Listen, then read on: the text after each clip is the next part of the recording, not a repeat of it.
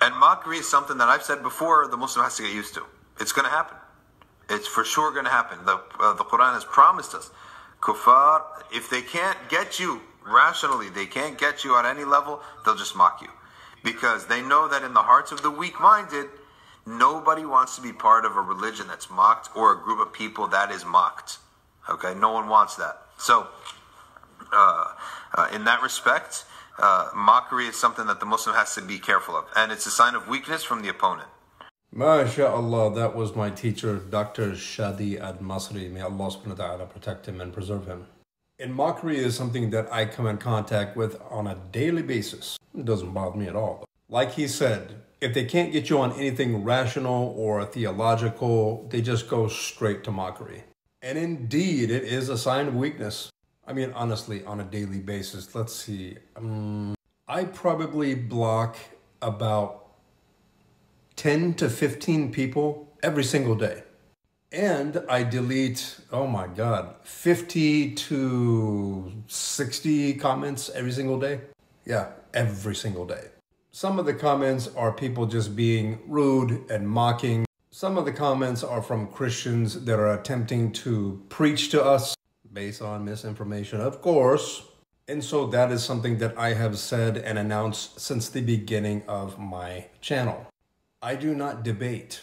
I refuse to discuss something or argue something that my opponent knows nothing about or has been misinformed. Case in point, you worship the moon god, you worship a stone in the middle of the desert. There's just no real conversation that we can have if he truly does believe this. I have made it very clear since the beginning, I am not here to discuss or debate. I am here to teach you what Christianity truly is, and I'm here to teach you what Islam is, not the other way around. I will not have people discussing or telling me what Islam is when they believe that I worship a stone, okay? And that is why I delete so many comments. Actually, I delete all of them. They will say, oh, you just live in an echo chamber, and I don't mind that because I'm here to propagate the true Islam, not enter into a discussion with you or argue with you. I've heard your arguments, and I've heard the same misinformation for 3 decades now.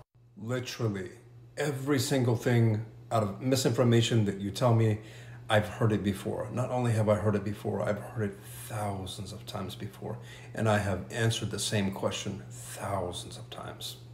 It's so funny to watch Christians when they really, they get some information, they get all excited to debunk Islam, but yeah, we've heard it all before, and we've answered it all before. Sorry. My case is unique, and I'll tell you why. Put plainly, I know both sides of the coin. I've been raised for the first 19 years of my life as a Christian, and now I've been Muslim for almost 32 years. You cannot tell me anything new. That's why I'm not interested in the discussion. I'm more interested in propagation of Islam. To all of the Muslims, Assalamu alaikum wa rahmatullahi wa barakatuh. And to the non-Muslims, Allah yahdeek, Allah guide you.